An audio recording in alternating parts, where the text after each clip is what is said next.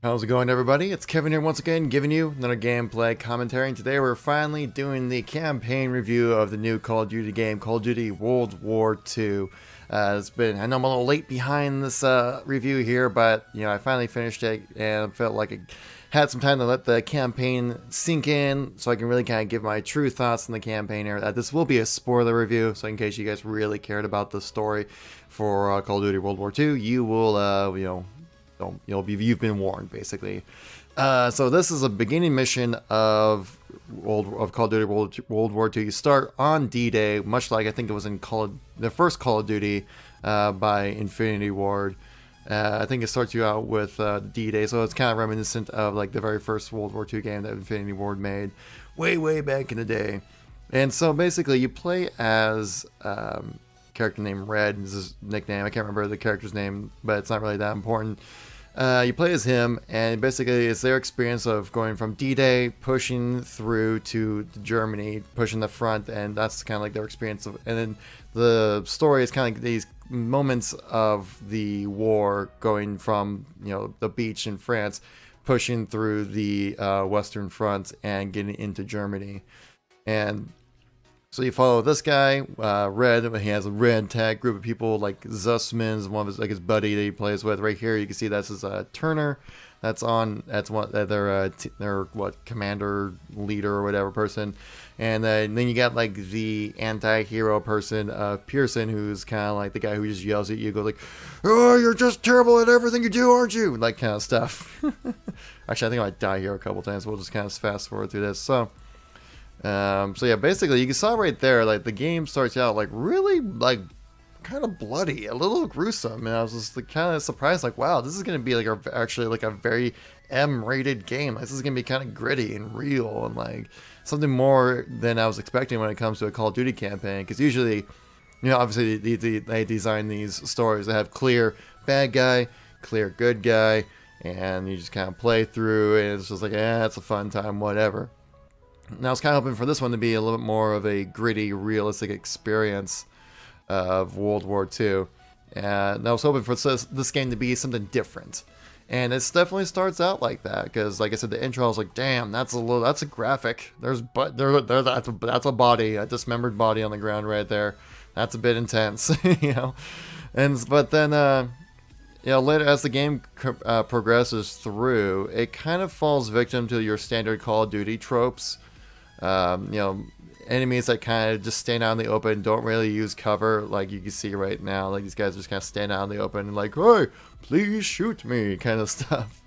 And which kind of comes with the Call of Duty. Like, I don't really play these games for a challenge. I play this on normal, just because I don't really play these games for a challenge. If I was gonna play a game for a challenge, I'd play Mass Effect, or Halo. Or any Halo game, because the way they upscale their difficulty, they actually add more difficult characters, where upscaling the difficulty in Call of Duty just means you just die a lot easier, and grenades are just constantly flying in. So it's artificially making it difficult, where it's just harder for you to survive, rather than actually having to use more techniques and strategies to play through the game like you do with, say, like a Halo or an RPG kind of game.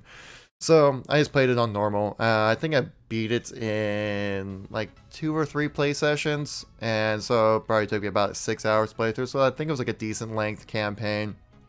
It was right there. But like when I said it would fall back to your standard Call of Duty tropes of like saying having waves and waves of bad guys just running at you, you're not using cover at all. I think you will see it here in a bit in this gameplay as well. Just kind of like, you're kind of standing, like, how many times have you played a Call of Duty game where you're on top of a turret and there's just a field of bad guys and you're just you all need to die kind of stuff. Like, it's like in every Call of Duty game ever. Happens in this one as well. So that kind of stuff kind of let me down. I did like the espionage mission, where you kind of had to at least kind of use your brain and remember certain things when trying to get through the different levels. But the thing was, though, like, as long as you didn't stand too close to the guard of the door, you can just pull up your papers, look at, okay, this is what I need to remember again. And the game even highlights certain parts, like, to make sure you remember this, and this right here. And then you put it back down, you take 2 steps forward, and you walk up to the guy, he's like, "Papers, please." And you're like, okay, this doesn't seem suspicious at all that a person is just like standing there going like, okay, I gotta remember what this looks like, and okay, well, you need my papers now? Yeah, here you go. You know, it's like, well, and they ask you like a question of your memory, going like, okay, so are you here for business or are you here for travel, kind of thing. And so, even though you just looked at it right in front of the guard has to ask you that question, like, obviously, like, it's, they try to make it seem like you have to remember, but you really don't, because any Call of Duty campaign, you never really have to try. And that's kind of the thing about these campaigns. Another part I thought was like another total Call of Duty trope is the part where you're on a Jeep, you're chasing down this train that you have to face, and this was the most I guess egregious would be the word, the most obvious trope that they ever did in Call of Duty, where basically you're following this train full of Germans, all with weapons.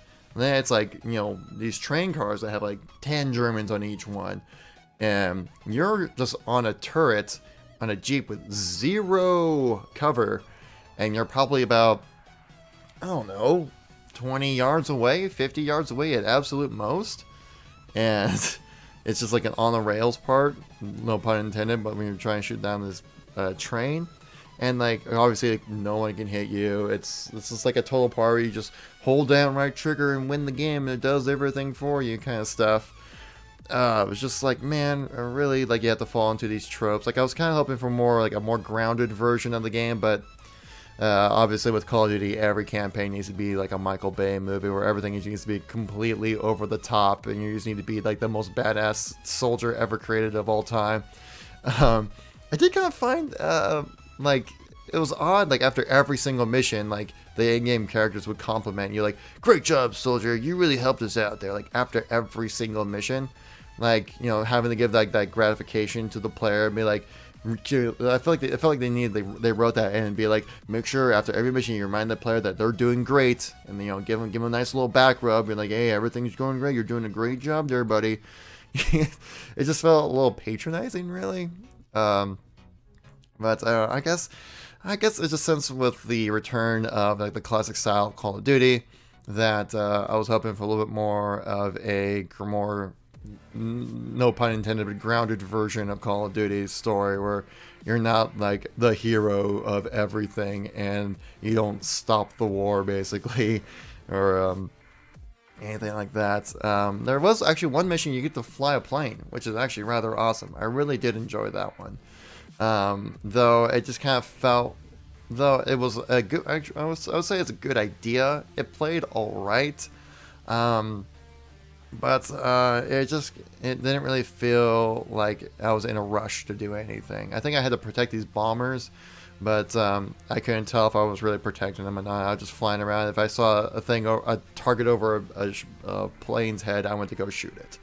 And you do that for quite a while. I felt like it was like at least 5 minutes, 10 minutes long of doing this plane mission, which ended up, which is weird though, because the stuff that you do because the real purpose of it is that you play as the fighter pilot to help clear out the area for Zussman and Pearson, Tucker, and the Red and all that crew. They need to come and do a bombing run, and so you end up playing as a fighter pilot, which is really cool. But the thing is, though, you don't do anything directly to help out the people that you're playing as throughout the game. It's something you have to do before getting to those people to help them out, which I would like to see, like, you having a direct help with your characters to be a little more interactive with the actual storytelling of the game. It felt really kind of just like, we'll just throw it in there kind of thing, and didn't really connect super well. It did all right though, but like, look at the fire effects, not the best in this game either, for sure. But hey, that's what happens when you're playing on when you're making games on an incredibly old engine that hasn't been updated yet. Where we're at, almost 10 minutes. Wow. But the visuals I say in this game are pretty good for a Call of Duty game. They look all right. I did kind of like how they integrated the cutscenes with the actual environments of the game. I'm not quite sure how they did that, because obviously you need a whole different set of animations. I wonder if they overlaid like a QuickTime video of people talking to you while having the actual game engine in the background, and you just kind of lined it up perfectly. I could see that happening. which was really interesting thing. I really actually liked the squad gameplay of Call of Duty World War II. I thought they did a great job with, well, not great job, but I thought it was a great implementation of the first time I've seen this happen. But there were a few times where I was going into battle with not the full set of what you would expect to have as a crew. You know, like they basically set up like you have Pearson points out guys for you. A yellow, if I pronounce his name right, like helps drop carpet bombs. They call out for bombing runs. Zussman helps you heal. I believe Tucker gives you ammo, things like that. So that was really cool. But then other times they remove these parts, these people from your squad. So then you have, you know, you don't have a guy who gives you ammo, or you don't have the guy who gives you heals, or vice, or whatever kind of combination you could think of. Which I would think if you're going into battle, to start out battle at least, you would have that full crew at all times to help you out, because that's kind of like, I think, at least that's what I would think what would happen. You'd be fully prepared for a mission of going in the battle. You need to have people who have certain roles to help you out. So because there were a couple times I'm like, there's no guy to give ammo. There's no ammo guy like in this mission. What the hell? I can understand that for gameplay reasons, but logic reasons, I don't really see why that would happen. But yeah. But anyways, though, on that one.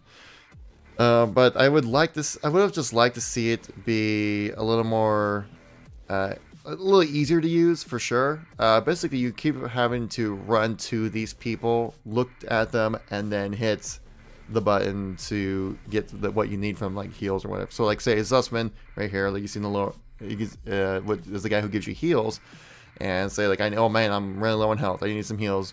I need to go over to Zussman, click left on the D-pad, and then I'd get the heals, where I would like to just be able to hit the left D-pad and then have him go like, Zussman, I need heals, and then he'll heal you up. By the way, right here, this part right here, this was way overused in the game. These like hand combat wrestling kind of situations. Every time you just smash X a bunch of times, because you know you're not gonna lose as long as you keep tapping X, and then you'll have a part where you have to move the joystick over to a circle right here, and you either press right here you press Y, other times you press right trigger. I think some other times you press B or X, but something like that.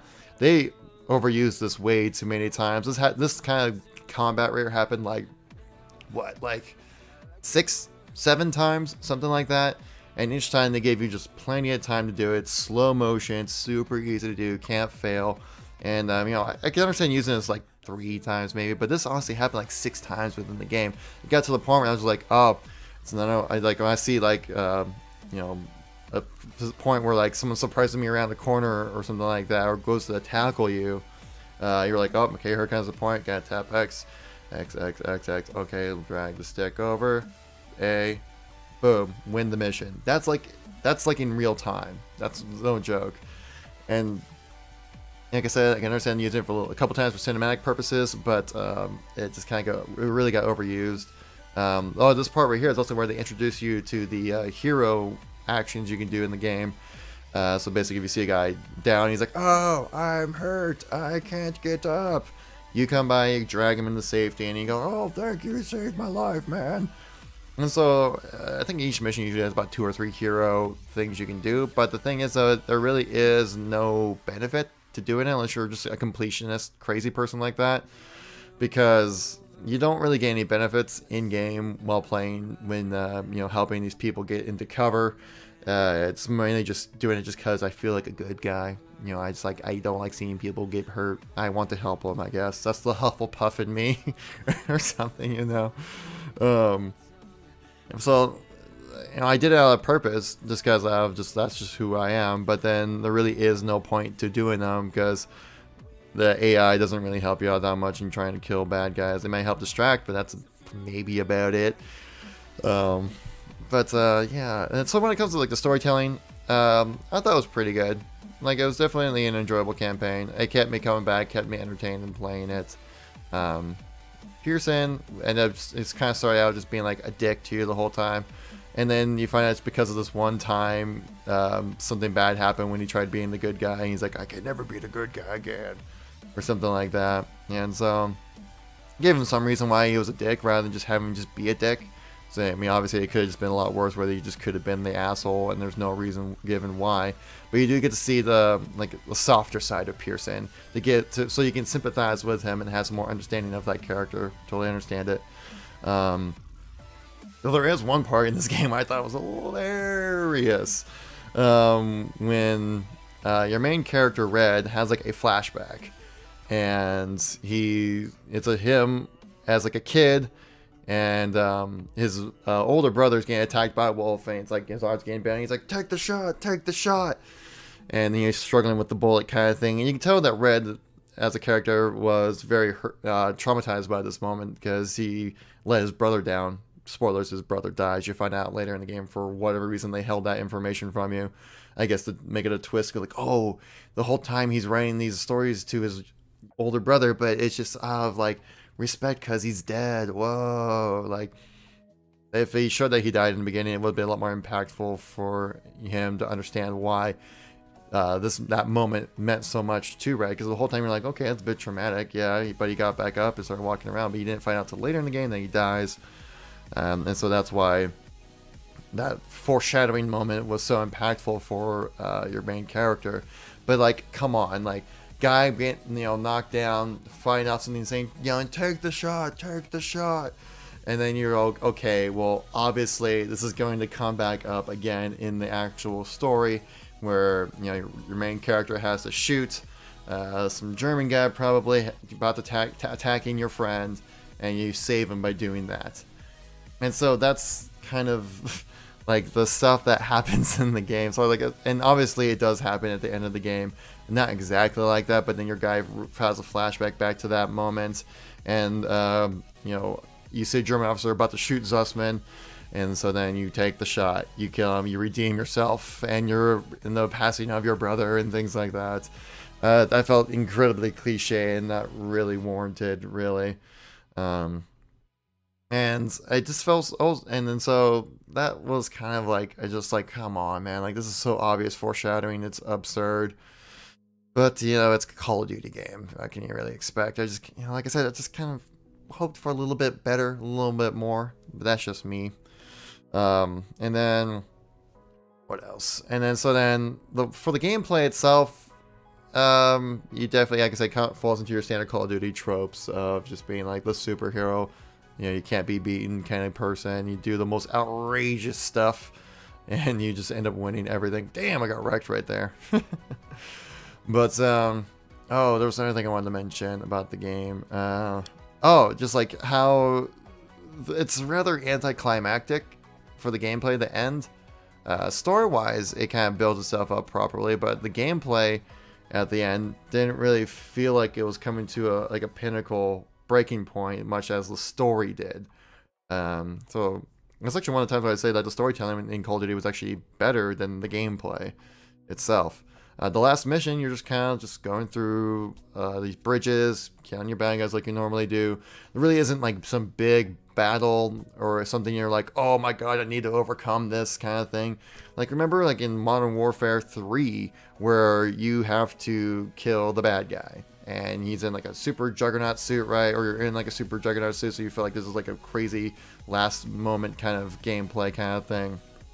So you felt like this was like a culmination, this was like the end. Where in this game, gameplay-wise, you don't really feel the end happening. It just kind of stops. And you're like, yep, that's the game right there. And then you have another like 5 minutes of cutscenes after that to kind of wrap everything up, and then you're good to go.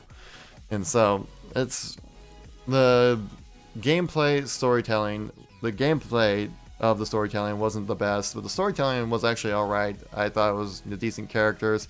It's that the standard Call of Duty tropes, like right here. How many times you play in Call of Duty where you're out to get on top of a turret and you have to shoot a open field, just a sea of bad guys that are just not using cover or really hitting you? And so it's just like, come on, man, really? Like, this has to happen every Call of Duty. It's just like the Call of Duty tropes is what really got me with this campaign and made me not really enjoy it as much as I would like. And so, yeah. But, other than that, though, the only character I really cared about was Zussman. So when he got captured, I was like, oh no, like I want to help out Zussman. I want to see what happened to him. So they actually did a really good job of making that connection with that character. Everybody else I didn't really care about. They're all mainly literally just tools for me in battle for, getting more ammo, getting, drops and pointing out bad guys and things like that. But with the Zussman character, I think they did a great job of, making you actually care for them. So it's good. But overall, like I would say it's above average when it comes to this game. Like I definitely wouldn't put it above Black Ops 1. Black Ops 1, that was a great Call of Duty game. The story in that one was great. Modern Warfare 2, I thought was also a great story. Same thing with Call of Duty 4. Great storytelling in that one as well. But anyways, guys, I think overall I'd probably give it above average, like 7 out of 10, B score, B minus kind of thing. So it wasn't bad, but it just it fell victim to the Call of Duty tropes, and I was just kind of wishing for a little bit more grounded story, less over-the-top action, and a little more like realism, something that actually made you feel something rather than just being awesome man that blows up everything kind of stuff. But if you guys have played this campaign, let me know in the comment section down below. I do read all the comments and try to reply to most of them as well. If you enjoy these kind of review videos, I will try to do more of them. Let me know by tapping that like button. Let me know you want to see more content like this. Subscribe for more awesome stuff that we have on this channel that almost daily now. But anyways, guys, thank you so much for watching. I greatly appreciate it. And we'll catch you all in the next video. Peace out.